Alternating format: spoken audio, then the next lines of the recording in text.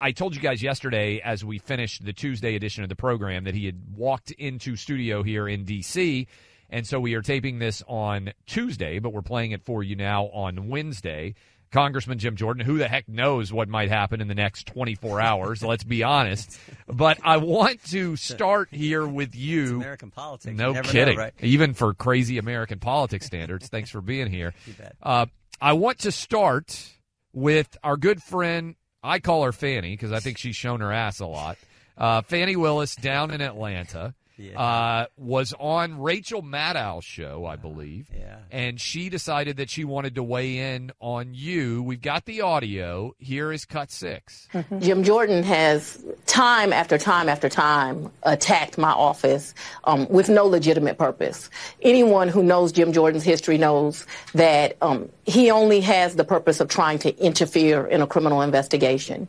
He has now turned his tricks to he's going to look at grant programs, which I invite him to do, and we have complied with his subpoenas, but yet he continues his attacks to try to interfere in a criminal investigation, while his jurisdiction has one of the worst crime rates, has poverty issues, and not one time has he used his position to try to investigate people who are attacking me and attacking others legitimately doing their jobs, making him illegitimate in his position, and it's disgusting.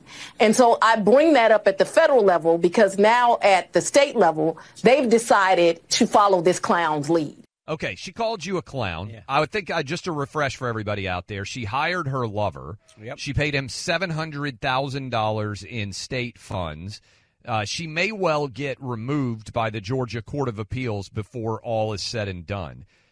When she decides to go after you in that manner, is it a badge of honor? What do you think when things like that, when attacks like that are made against you? I mean, their case is falling apart. I mean, she paid Nathan Wade, as you said, $700,000. He came to D.C., met with the Justice Department, met with the January 6th committee, met with folks at the White House, all part of this coordinated effort to go after President Trump. And, oh, by the way, there's a whistleblower down there who's talked to us. Ms. Timpson, who's come forward and said she alleges she misspent federal funds. So, you know, like I said, I've been called a lot worse than clown by folks. So I just try to stick to the facts. In fact, Clay, every one of these cases is falling apart. The immunity thing in D.C. is on hold. 2 weeks ago, Jack Smith got caught altering the sequence of the documents he seized.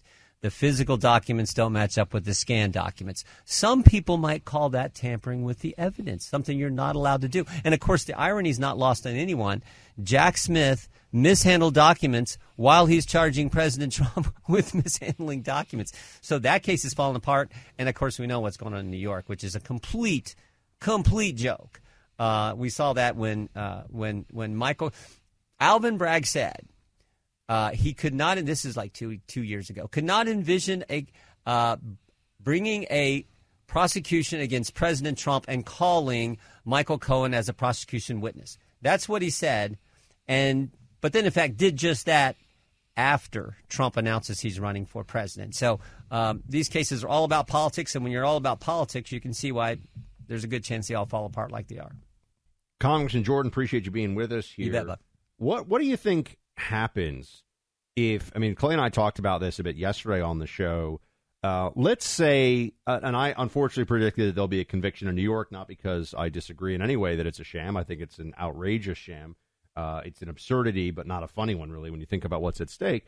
But I think the jury's biased. Maybe I'm wrong. We'll see. If there is a hung jury, which I think Clay is more inclined to think that's a possibility, what does it mean for the rest of these cases? I mean, do they just then act like nothing really, no big deal, J6, we're going to get him on that, or maybe we'll get him in Florida or something else? Is that just where this goes? Because it feels like it's all such clear election interference at this point, and they're going to double down on it no matter what. Is that your read? Yeah, I think so, because, again, you know, you go through the history. We've talked about this before, but, you know, they spy on his campaign in 2016, then it's Mueller, then it's Mueller, 19 lawyers, $30 million, 41 agents. They go into that. They find nothing. Then it's impeachment. Then they raid his home. Then it's, you know, all four of these cases. Then it's the 14th Amendment. Everything they try doesn't seem to work. But they're not going to stop trying because they're determined to keep President Trump from being the next president of the United States. So, yeah, I think they just just keep plowing ahead. Now, as I said before, the good news is all these cases are falling apart because they never should have been brought in the first place. But I do not see Democrats letting up. One thing about Democrats, particularly the left, which now controls their party, they are committed to getting to the objective come heck or high water. That's just how they operate, unfortunately. Do you sense that there's starting to be a little bit of a panic inside of the Biden campaign? The decision to debate on June 27th and September 10th, the lawfare collapsing regardless of what happens in New York City. We're 5.5 months out. You've known Trump for a long time. I'm not sure he's ever been at a stronger political position in his career than he is as we're talking today. Do you get the sense that they spent tens of millions of dollars already? Their game plan, as it were, kind of getting its ass kicked. Yeah. Do you sense that they're starting to panic a little bit? Yeah, particularly when the polling in the states that count, the 7 states that now determine the presidency of the United States, I saw one poll, Georgia, they were down like 12 points. Yeah. In Arizona, they were down like 10 points. And, the only state I think of the 7 where they're like dead even is Wisconsin, which Wisconsin's always dead even. It's just the way Wisconsin is right now. But they're winning the other 6, including Nevada up substantially in polls I saw like a week and a half ago, I think. So I do think that's, because we're used to the polls being kind of close and the polls being a little off, and some of our voters like get nervous about even saying anything. I'm not gonna weigh in. And yet now with them showing Trump in the lead and by substantial margins in some of these key states, I do think, why else would they out of the blue just, Shazam, we need to debate in June. Well, whoever heard of that? Yeah. It's like, of course we're going to have debates. We have them every 4 years in a presidential race, but we never had them in June, and they came from Biden, who we thought was not going to debate. So I think that does indicate, your question is on target.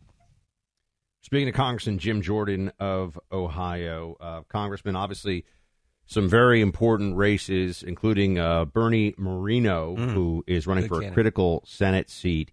As you're seeing it on the House side and the Senate side, what are the issues that are going to be the determining factors in the important close races, right? I mean, where it really counts, where we need to win in order to have control of the House and control of the Senate, what would you say are the top 3 issues? Yeah, secure border to no border. That's the biggest change in 3 years and 120 days, however long Joe Biden's been president. Safe streets to record crime. And you can measure the inflation both in the cost of gas and everything else. So it's, from $2 gas to $4 gas, from stable prices to record inflation. Those are the issues that are going to drive. You take your family out to dinner. Yep. Our youngest son and daughter-in-law and their little one over in Indianapolis, and we took them out to dinner. It was like a month or so ago. And we didn't go to the fancy, but it was a nice restaurant. And you get the bill for just like the 4 of us out to dinner. Like, holy cow, how do middle-class families, like, it's crazy. Well, just to go to a pretty nice restaurant with your family. So I think all those things, and then you add in this attack on Trump, this weaponization of government, these agencies being turned against we the people.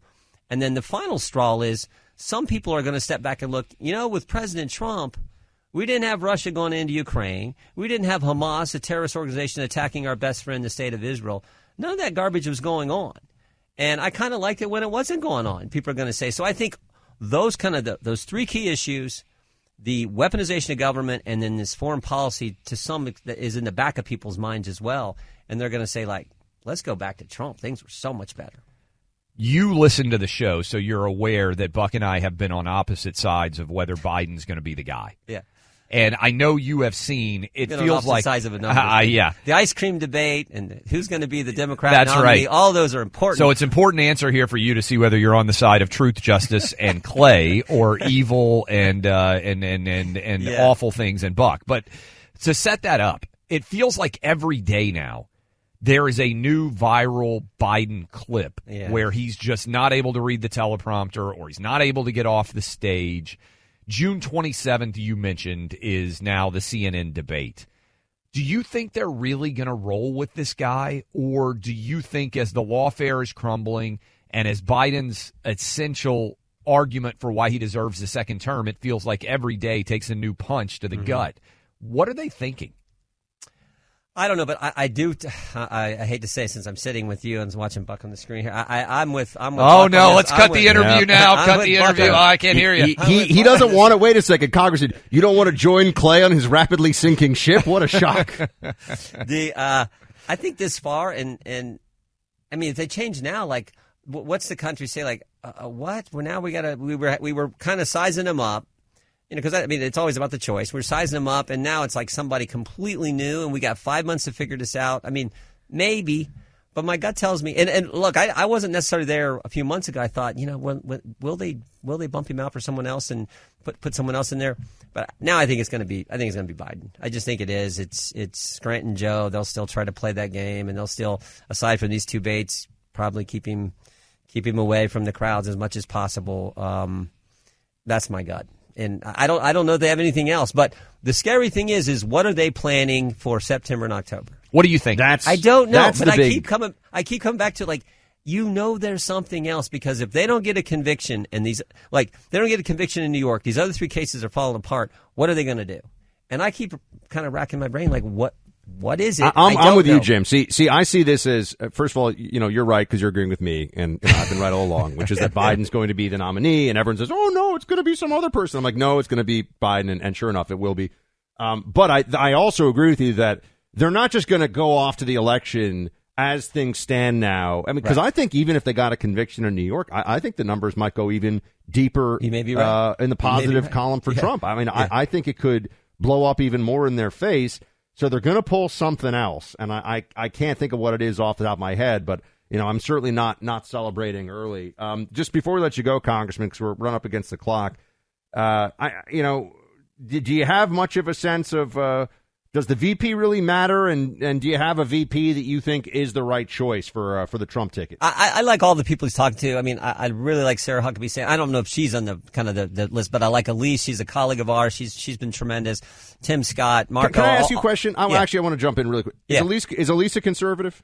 Is Elise a conservative? She's been solid. She's been really solid. I mean, we worked well together back in 2019 on defending President Trump during impeachment, when they did the crazy impeachment thing, and on the Intel Committee, and because then Leader McCarthy put me on the Intel Committee for 2 months during the impeachment process. So she's been tremendous. So, but I think this is all about President Trump. I really do. I think our team is coming. You saw that 100,000 people, Wildwood, New Jersey. Like, our folks are fired up, and I think it's all about him, and that comparison between him and Joe Biden, and what a contrast. Holy cow, what a contrast. So I think Congressman Jim Jordan, always appreciate it. You get to hang out with Clay in D.C. I'll be there next time. I actually will take any excuse to hang out in the swamp, going on like a swamp tour. I really enjoy you guys' show. You do a great job. Appreciate that. Thank you so much. We appreciate it. Thank you, Clay. Yeah, I do love it, because sometimes when we talk to Jim, he can reference other shows we've done when he wasn't a guest. That's always if you want to ingratiate yourself to radio hosts, it's reference the show when you weren't a guest because you were actually listening. Then we're like, oh, it's true. It's totally true, by the way. It's just, it's fantastic. Anyway, look, we were talking about D.C. government service. There are very good people doing very good government service in D.C., and in fact, there are a lot of ways to serve. Federal government employees are in the hundreds of thousands, and any of them can join this website, GovX. For government employees, federal, state, county, and city level. GovX has got great discounts on products, vacations, concert tickets, and so much more. If you're former or current military, a teacher, firefighter, law enforcement officer, this site is for you. GovX is also open to all government service personnel, so I qualified. CIA, believe it or not, it's government service. It's what they tell me. Join today. It's easy, fast, and free. GovX.com. That's GOVX.com. You'll unlock unbeatable discounts. Oh, you're like, okay, Buck, like what? Things that I want from GovX? Benchmade knives, 511 tactical gear. Carrie and I just got our Ray-Ban sunglasses. I was wearing them yesterday. They look fantastic. 40% off, up to 40% off you can save on apparel, boots, shoes, jewelry, watches, optics, camping and hunting gear. GovX also gives back. They donate a portion of every single order to nonprofits that serve military and first responder communities. Go to GovX.com today. Join a community of more than 8.5 million people who are already saving. See if you qualify. GovX.com. Use the code BUCK in your shopping cart to get $15 off your first order. GovX, promo code BUCK.